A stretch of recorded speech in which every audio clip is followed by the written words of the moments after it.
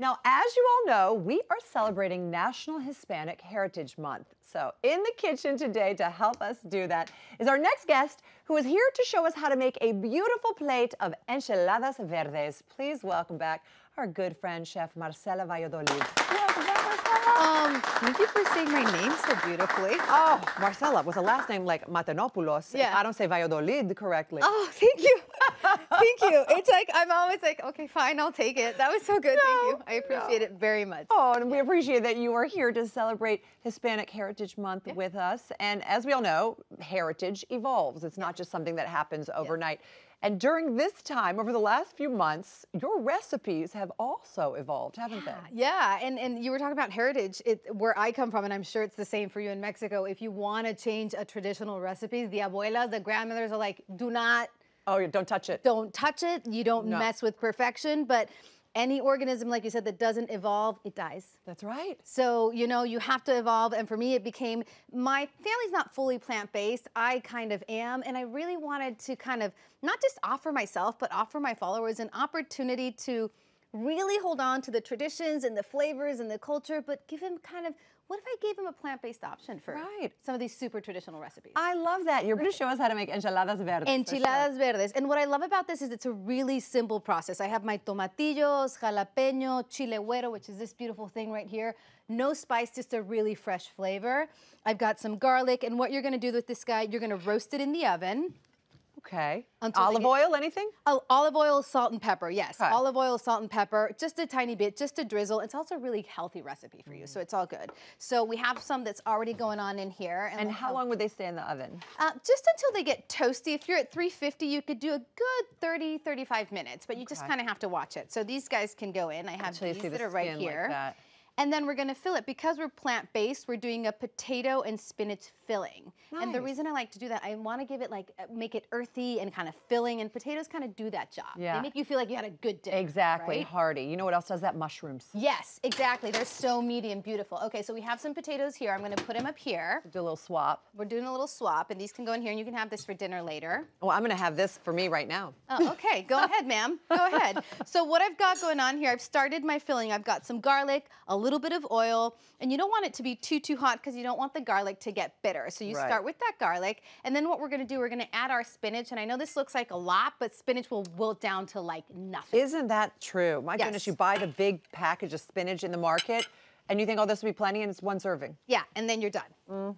So we're just going to let that wilt for a little bit, and then what you do to this, once this wilts a little bit, we're going to let it go. When it gets down to like a third or a fourth of its size, then you can add those potatoes and kind of mash them in. And this is exactly what it looks like. See, this is the filling. And this is great for like taquitos, empanadas, anything you want to do with that. It totally works. Marcela, this is fantastic. Is it yummy? Fantastic. You do not miss the meat at all. No, you don't. It's a great dinner. Okay, so for the tomatillo salsa, really simple. Like I said, everything in the sheet pan, you just pop it in the blender.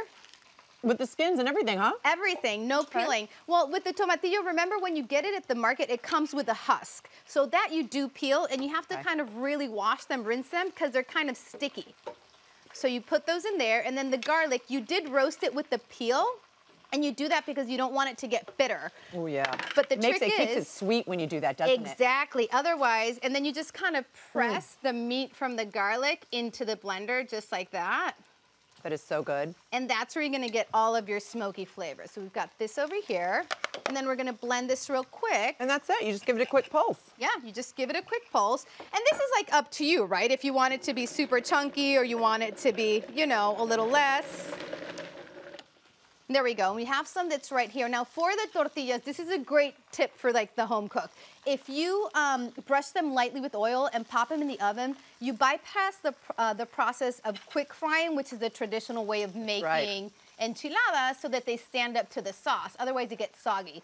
So a quick brush of a little bit of olive oil, and then you bake them till they're nice and pliable. And it saves you some calories as well. Totally, and then you can build that enchilada. So I'm gonna do a couple right here. You go ahead and build those because these are absolutely fantastic. And I'll tell you, the tortilla stands up to the sauce perfectly. While you do that, let's talk about how this time at home has been quite transformative for your cooking. Like you said, you're going really hardcore into the plant-based stuff and really introducing it to your family.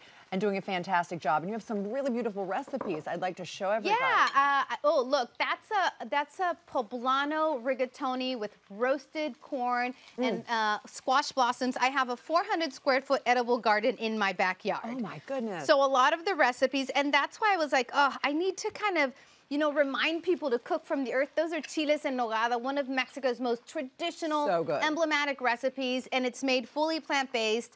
And I did it with using wheat berries, so you get a really earthy feeling of like eating something really hearty, just like we talked about with the mushrooms and the potatoes. So, and there's your beautiful family right there that is enjoying all of this new plant-based way of eating. Those are actually all of my friends. Those are not all of my friends, a few of my friends. That's not my family. I just went through yoga teacher training, which has inspired a lot of these foods. Really? And that was my yoga teacher graduation. We did a whole bunch of plant-based Mexican food. Oh my goodness. And they loved it. I know all the yogis love that. That's right up their alley. Exactly. Congratulations on that, by the way. Did you just do this during this time? I did half virtually and half in person. I can teach you enchiladas and down dogs next time I'm here. Downward dog. Ashtanga or what? Yeah, vinyasa, a little bit of everything. I am so impressed with you, Marcela. Thank you. As if I didn't love you enough. No, I love you even more. We're going to do some yoga and then have some plant-based enchiladas. Exactly. So awesome. Thank you so much for being here. Thank you for having me. And happy Hispanic Heritage Month, my friend. Thank you for celebrating it. Of course. You all, please be sure to visit Marcela online at casamarcela.com. And as always, you can grab this recipe at hallmarkchannel.com.